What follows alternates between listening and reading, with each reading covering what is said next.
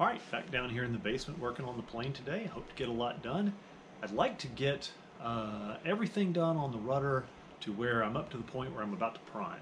So what that means is deburring all the holes in the skin that have been final drilled to the skeleton, taking the skeleton apart, deburring all of those holes as well, dimpling everything in the skins and the skeleton. First step, though, is to put a slight bend in the edge of the trailing edge of each skin.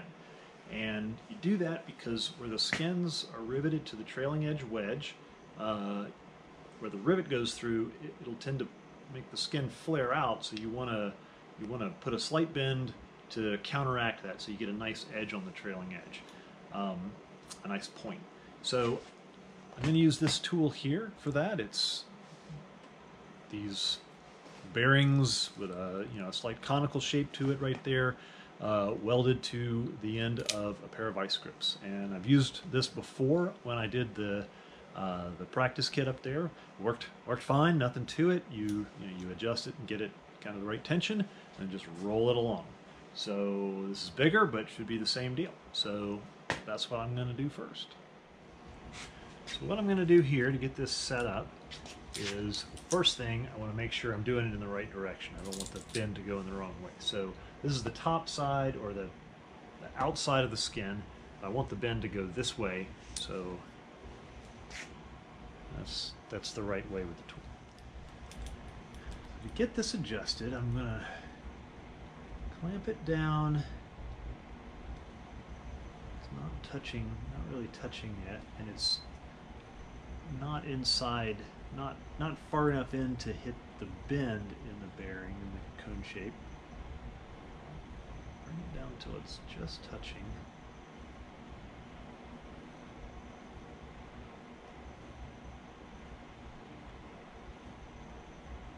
Okay. And then a little tiny bit more. Knock it down. Let's see what I can get out of that.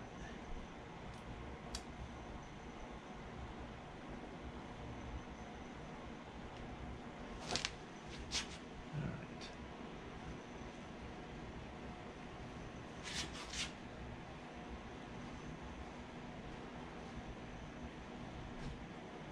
Oh, ran over a thread from my carpet.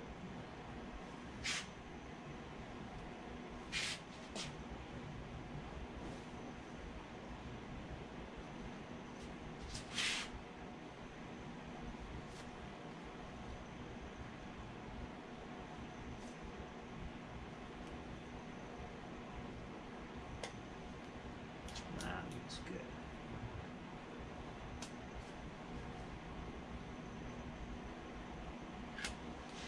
All right, come back up this end and go off the other end. Okay, beautiful. Just barely see.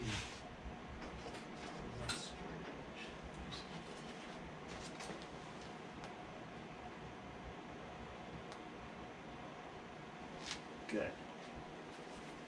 All right. So that worked out well.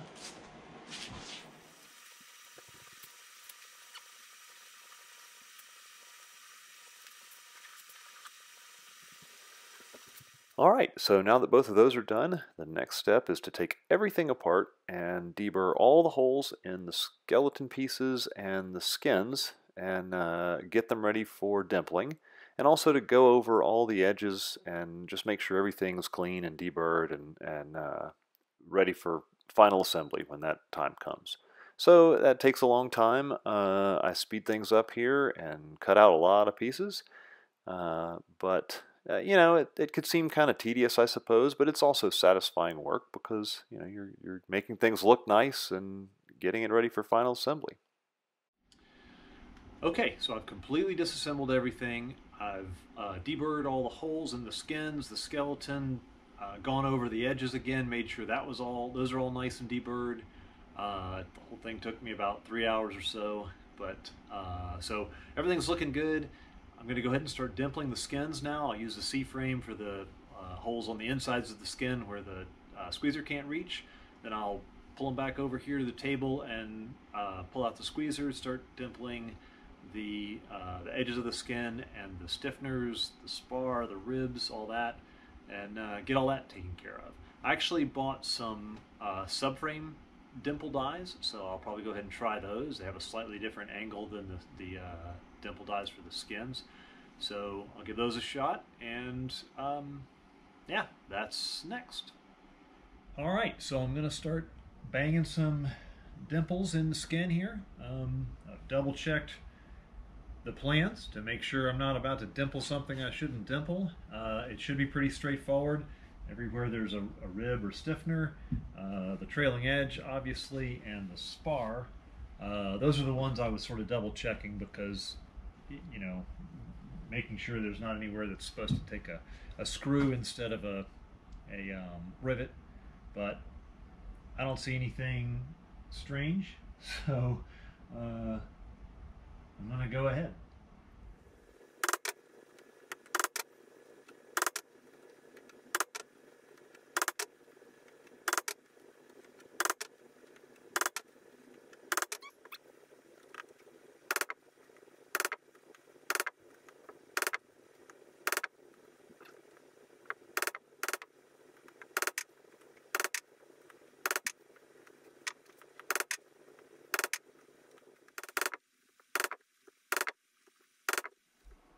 All right, so that's it for the C-frame. That's all I should need the C-frame for the rudder.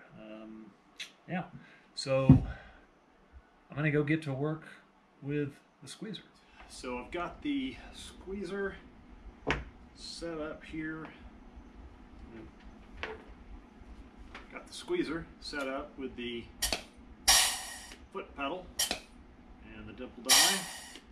Got the skin inside down now because I've got the male die in the top part of the yoke, so that dimple will go down through this way. And I wish I had a taller table, but this will work. So here we go. Just gonna hold that down and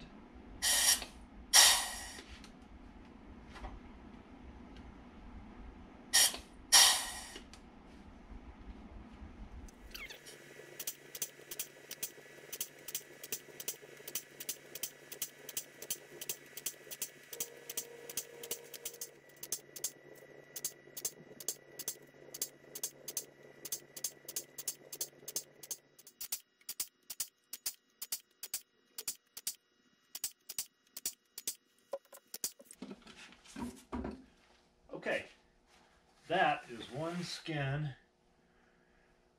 completely dimpled. Now for the other side.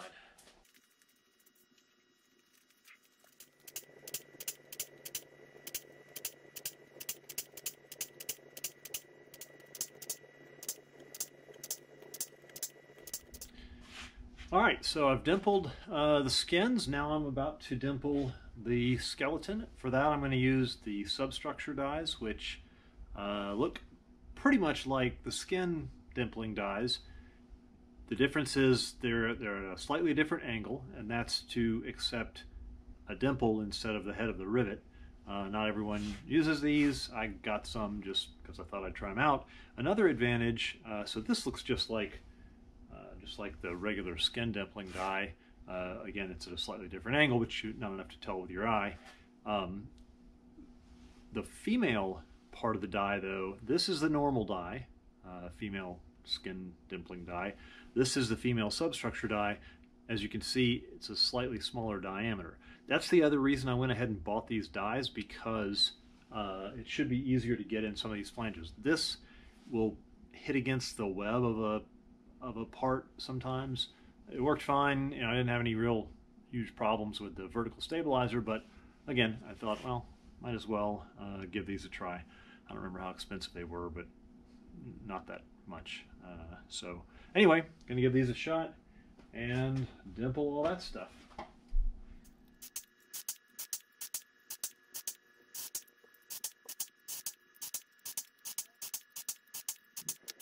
Okay, that's the counterbalance rib. Took no time at all. Looks like a dimpled rib. I'm going to see how these line up with the skin. Alright, well, I can't honestly say that I can tell a difference between these and just using a regular skin dye on there. Maybe I can. Maybe it fit a little easier on the dimples of the skin, but it certainly wasn't any worse. So, and it was a little nicer to have that smaller diameter female dye. So, good deal.